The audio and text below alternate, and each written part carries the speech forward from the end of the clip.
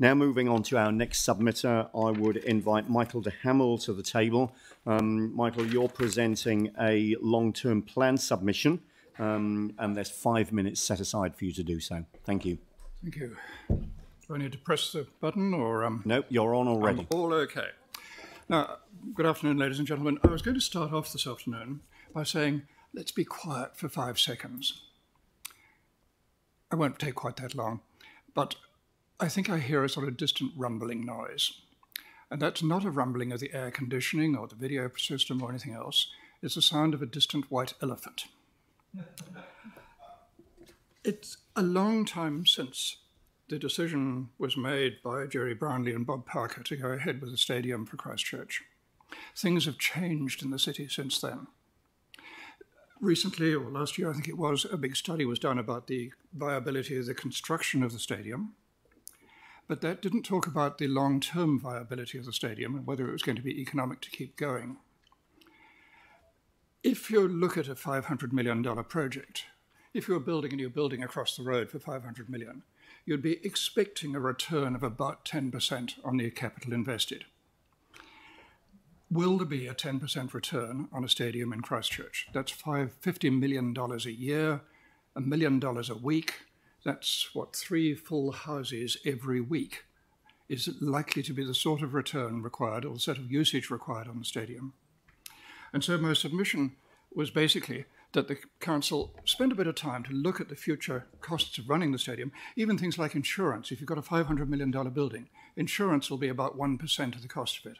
So even insurance is going to be $5 million a year. And my submission was really calling for a delay so that a proper study can be done of the long-term viability of the stadium. Now, actually, since then, I've been listening to quite a lot of your submissions on the live stream and read quite a lot of them. And I find that the council has had a very large number of submissions calling for extra money to be spent on all sorts of projects. If you look at the stadium and think of deferring it for a year for further study of its long-term viability, lo and behold, you've also deferred the expenditure for another year. You've saved yourselves, I don't know how much in the first year, possibly 20 or 30 million in the coming year. That amount, it would provide a relatively simple way of funding quite a lot of those things that people say are essential. The essential social services, the essential halls that need fixing, the potholes, the water supplies, all those other sorts of things. It's a relatively simple way without actually upsetting anyone. One of the things about the stadium has been that we haven't noticed the rugby union or organisers of rock concerts or anything else queuing up to the council saying, when's it going to be ready? When's it going to be ready? Can we sponsor it? Can we organise it? Can we contribute towards the cost? It just hasn't happened. There isn't the interest there. And secondly, there's the reported interest and the anecdotal things that a lot of the trouble with the potential housing in the central city is because people are afraid of living next door to a noisy stadium where there may not be parking, where they're going to get interrupted, where they've got noise booming out from concerts and so on. If the stadium is deferred at least for a year, it'll give a chance to study these. In fact, do those sorts of studies that would have been done under the Resource Management Act if it hadn't been deemed a, what do they call it, an essential service or something by Jerry Brownlee and Bob Parker.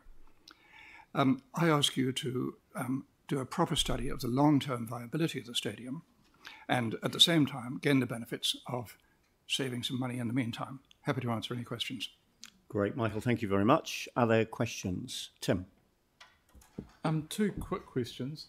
Do you know what the possible economical benefit has been from each of the last 3 concerts that were held here in Christchurch, like Phil Collins? I don't know any of those sorts of things, I'm afraid. A lot of the material is confidential. Well, that's been made public anyway, but that's Yep. there. The other one is, do you know, prior to the earthquake, who was the largest employer of part-time work for students in the South Island? I would think the hospitality industry. It was actually the stadiums. So. Yeah, there are some positives, but anyway. Yep.